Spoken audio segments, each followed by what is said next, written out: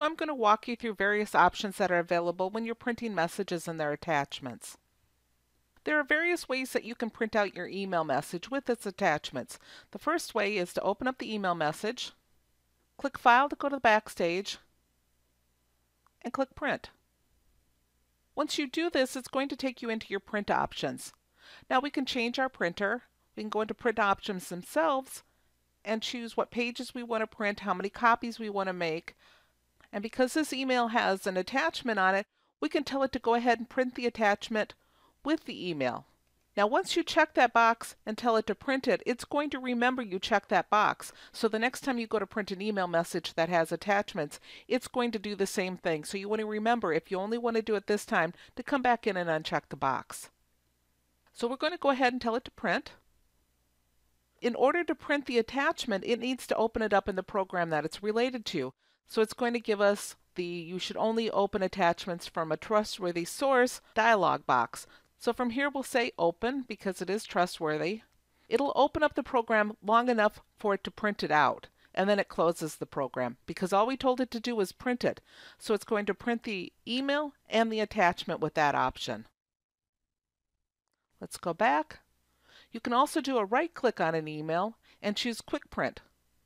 When you do this, it's going to quickly print the email, and because we have the box checked, the attachment. It's not going to take us in so that we can choose any options. So if we didn't want to choose the attachment with this, we needed to unselect the box before we got to this point. Or if we wanted to print to a different printer, we wouldn't choose this option, we would do the File Print. Another option for printing is to have the message highlighted and click File to go to Backstage and click Print. Now you'll notice when we came into the print options this time, we have two settings. Table Style, which is going to give us a list of all of our emails if we wanted to print them out, and Memo Style, which is going to print out the email. The reason it gives us this Table Style option is because we are in the list of our emails when we said print. So it doesn't know, do we want to print the list of emails or did we want to print the email we had selected? So it's going to give us the two options. We can choose whichever one we want to do and then choose Print. Now if we wanted to print just the email, we'll do Memo. Let's come in and uncheck our box and tell it to print. And it just prints the email out. We can also choose multiple emails to print. So if I wanted to choose this email, use my Control click, and highlight multiple messages, now I can come and do File Print, choose my Memo Style.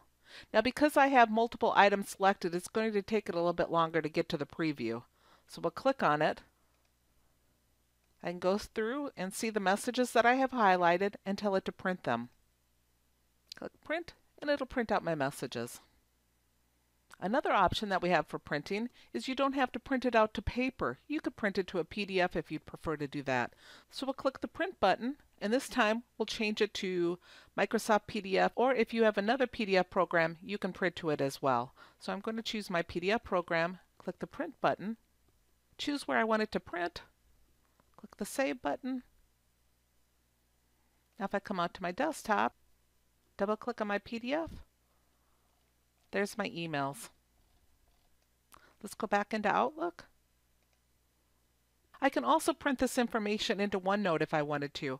So I can click File, Print. Let's change this. Go to OneNote, Print. And now I can choose where I want to print it within OneNote. Going to give it the title Printout. I can change it to whatever I need. And it's saved into my OneNote. Those are the various options that are available to you when you're printing emails from Outlook.